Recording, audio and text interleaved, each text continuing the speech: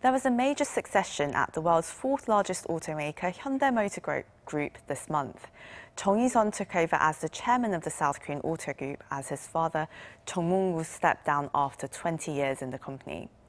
The appointment wasn't random, though. As you can see on the screen, the 50-year-old heir apparent has been with the company for over 2 decades and has been behind the workings of Hyundai's procurement and sales businesses. He's virtually been running the company as executive vice chairman since 2018, representing the firm in major events and even delivering the group's key visions and policies. And now that he's officially chairman, he bears the full responsibility of the massive Chaebol company, with assets worth more than $206 billion with 54 affiliate companies. Now, can 정의선 continue his family legacy? That is the question. And to discuss this, I have joining me today Dr. J.R. Reagan, CEO of Idea Explorer Global, joining us from Daejeon. It's good to see you again. Thank you. We also connect with John A. Quelch, Dean of the University of Miami's Harvard Business School. It's always great to have you on the show, sir. Thank you. Well, Dr. Reagan, let's start with you. Now, 정의선 has effectively been running the company for 2 years, but what challenges do you think he faces as he officially takes over the company this month? As you say, he's been the de facto chairman for a while, so there won't be any big management changes per se. I think, though, if you look at some of the other big chaebols in Korea, the other big companies in Korea, namely Samsung, the thing that they have been really struggling with is governance and transparency of corporate governance. And I think that's the same thing that is going to be happening here. There's been some suggestions and looking at the future governance model that may divide ownership and management rights, though. Here in Korea, there has been some struggling that maybe there ought to be some split between the ownership and management and that legacy that keeps getting handed down from father to son and the family so much. And even to the point where other companies have started to look at other models around the world, like the Wallenberg family in Sweden, that controls roughly a third of their GDP and has split the management and ownership rights, even though it's been so impactful on the Swedish economy.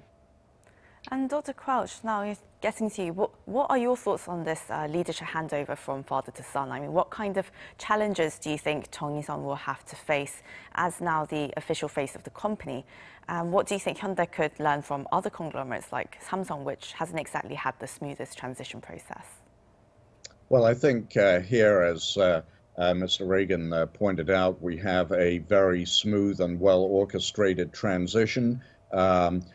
The father-to-son element of it is interesting, but frankly, we're talking here about two excellent professionals. And Chairman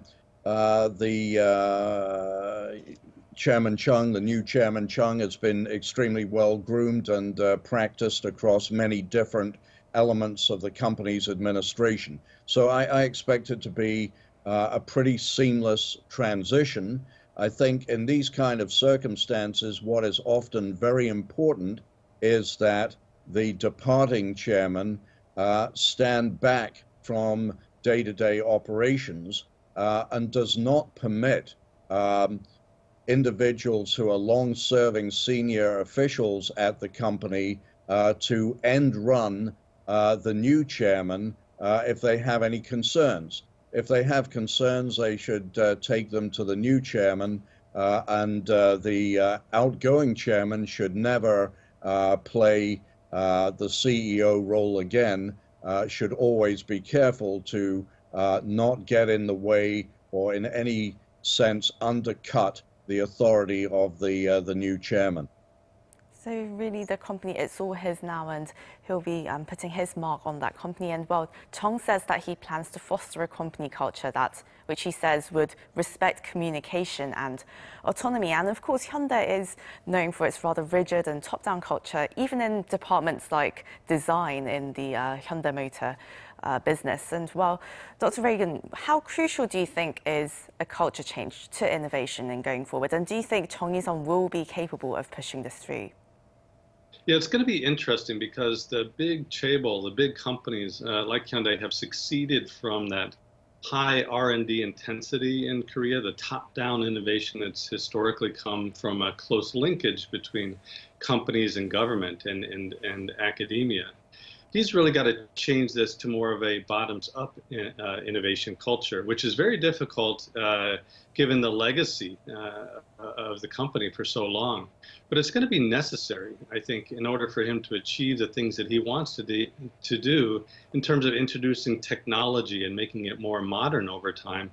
And that really speaks to being almost a technology company. And if you look at Silicon Valley and innovation that happens there, things like freedom to experiment and equity in the company and the flat hierarchical structure. Those are things that he's going to have to introduce, and it's going to be very difficult. But we've seen other examples like SK in Korea that have started to do that as well, and I think that's going to be necessary for him to achieve the things that he wants to achieve. Well, I think that's a very interesting point you made there because, of course, yes, like you said, in Silicon Valley, we see CEOs who have engineering backgrounds and they're basically scientists who have turned into businessmen. But here in Asia, East Asia, we have, family-owned businesses, CEOs with management backgrounds. So, Dr. Koch, how important do you think is a culture change to innovation? Well, I think, first of all, you have to be disciplined to be creative.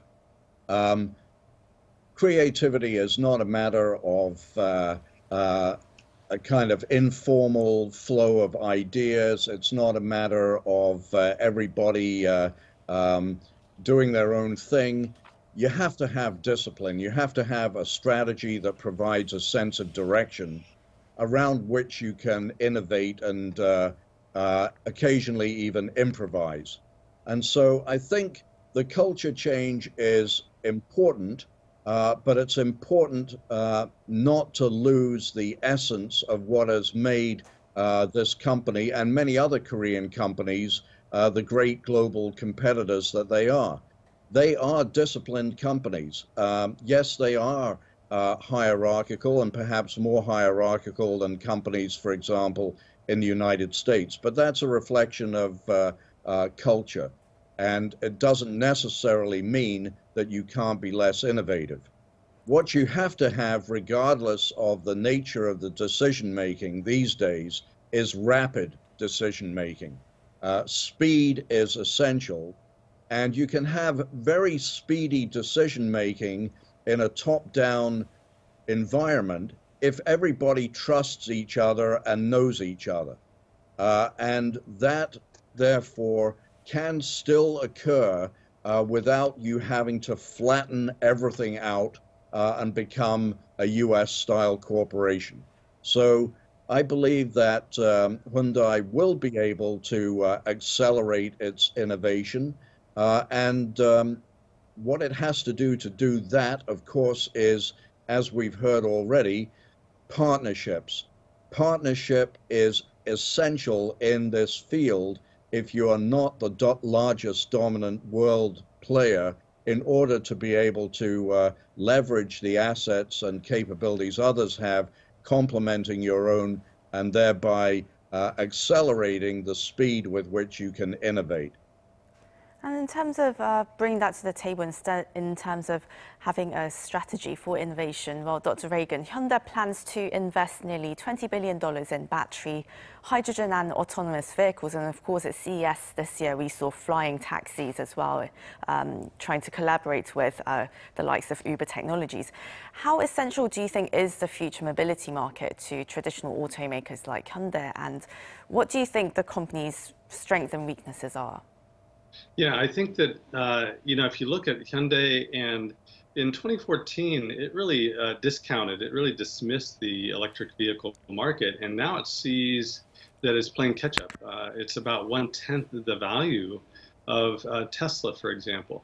So it really sees that it's competitive out there. The automobile industry has gotten competitive around technology and around environmental issues. And so having the electronic vehicle technology is expensive, but it's going to need to invest there more than it has in the past. And it has dreams, it has desires on the hydrogen industry as well.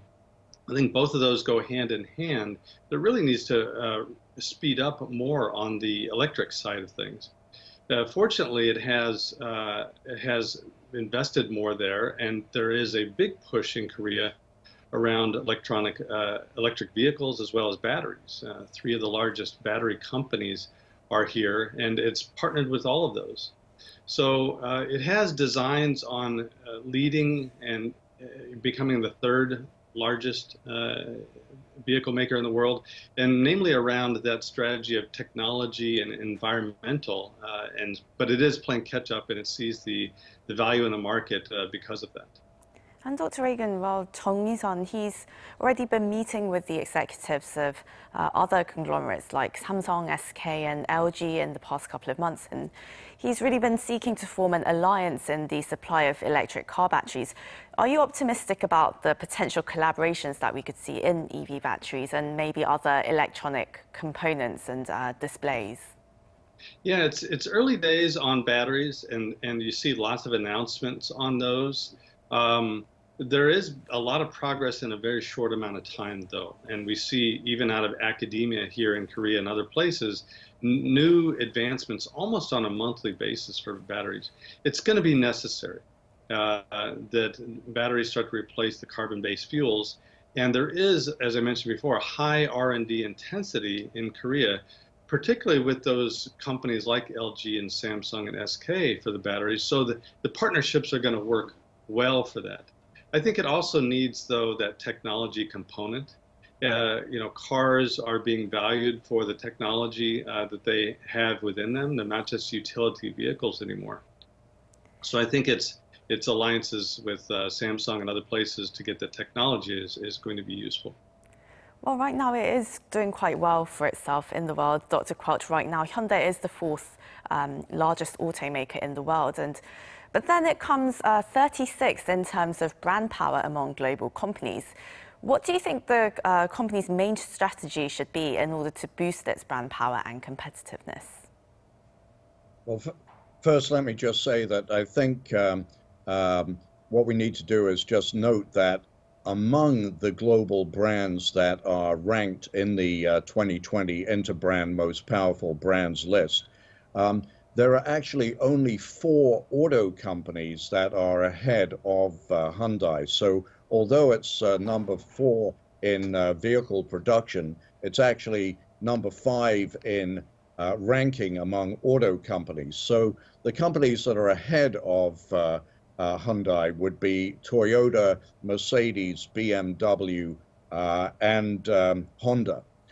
Those 4 companies are ahead. If you go back 5 years, in this global brand power ranking, 5 years ago, Nissan and VW were ahead of Hyundai. Now they are behind. So Hyundai is doing pretty well, it seems to me, with respect to brand power. What it has to do to further advance itself is do what it is doing, which is aggressive and heavy R&D investment, aggressive cultivation of partnerships, and a focus on consumer centricity with particular emphasis on innovation that is going to add perceptible value to its target consumers, but at affordable prices. Because Tesla may well be strong. It is the number 40th ranked brand in brand power on this ranking that you're referring to, where Hyundai is 36th. But Tesla is really attempting to come at this market from the point of view of the Mercedes of the electric vehicle market. It's not attempting to come at the market as the Hyundai or the Toyota of the market. And so there is, I think, a great opportunity here for Hyundai to certainly take on Honda and beat Honda, and maybe challenge Toyota in what might be called more the value end of the market as opposed to the premium priced end of the market. And Dr. Reagan, it's not just Hyundai, but other South Korean chaebols like Samsung, SK, they've been transitioning to a new generation of leaders. And well, now the heads of the country's 4 largest conglomerates are under the age of 60, as you can see here on the screen. But of course, we have to remember that these firms dominate the South Korean economy with their products, services, exports, and they employ together over 668,000 people. What do you think or hope that these young leaders will bring to the table? Well, I hope that they see that they really are the future of Korea, but in a different way, not just to be a central part of the GDP like they have in the past, but to help create a new generation of leaders, and in that small and medium business segment in startups. They're doing a lot more in that area. Almost every one of those companies that you mentioned has a startup engine even inside of the company, and the government is now incenting those big chaebol companies to create more startups. It's going to be necessary, I think, because it's just too big. It's too big to fail almost for these companies, and they need to create an engine and complementary ecosystem to go along with the products that it has. So I think it has a leadership position on creating more growth and doing that through small and medium businesses and startups. Right, these are just basically empires that we're talking about. And as you said, hopefully we'll see small innovation and this all trickling down to the small and medium-sized businesses as well. Well, that was Dr. J.R. Reagan, CEO of IDEO Explorer Global, joining us from Daejeon, and Dr. John A. Quelch, Dean of the University of Miami's Herbert Business School, joining us from Miami. Thank you both so much for your incredible insights today. Thank you. And to our viewers, thank you for watching. Have a lovely day or evening wherever you are. Goodbye.